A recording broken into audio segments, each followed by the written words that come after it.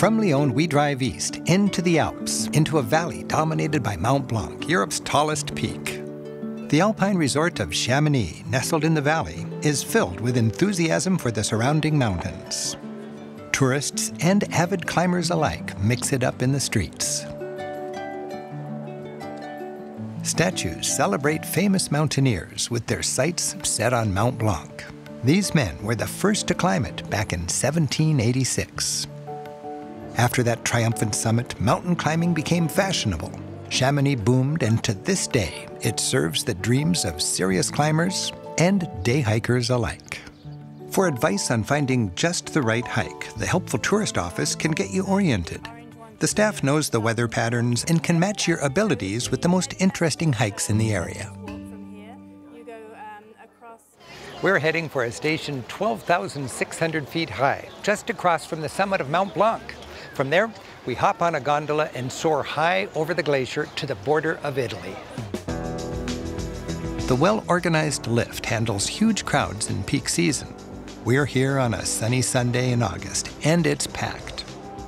Within minutes, the powerful cable car sweeps us up 10,000 vertical feet, from Chamonix to a pinnacle called the Aiguille du Midi.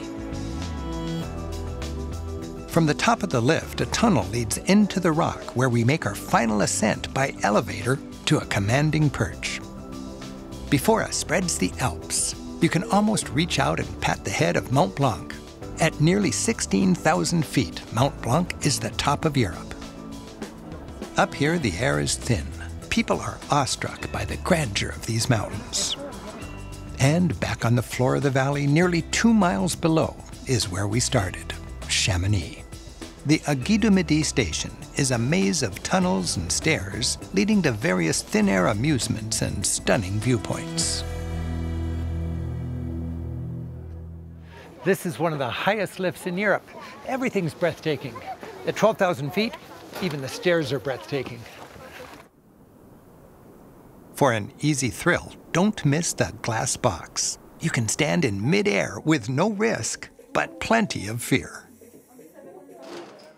This ice tunnel, like a gateway to oblivion, is from where skiers and climbers depart. From here, tourists get to see why Chamonix attracts climbers from all over the world. For your own private glacial dream world, hop on to the Petite Gondola and head south to Hellbrunner Point, which marks the border of Italy. Dangling silently for 30 minutes, we glide over the glacier. From here, it's clear why the glacier is called the Mer de Glace, Sea of Ice. And below us, safely navigating deadly crevasses, small groups with mountain guides enjoy the challenge of their choice. We're surrounded by a majestic world of jagged rock needles, called aiguille in French. The Giant's Tooth, not climbed until 1882, was one of the last to be conquered. The cable stretches 3 miles with no solid pylon for support. It's as if we're floating. And here comes Italy. Hellbrunner Point is the French-Italian border station. From this 11,000-foot high station, the lift descends into Italy's remote Valley of Aosta. Hikers from both countries enjoy the sun and the views. Among countless peaks, you can pick out the perky Matterhorn in the distance.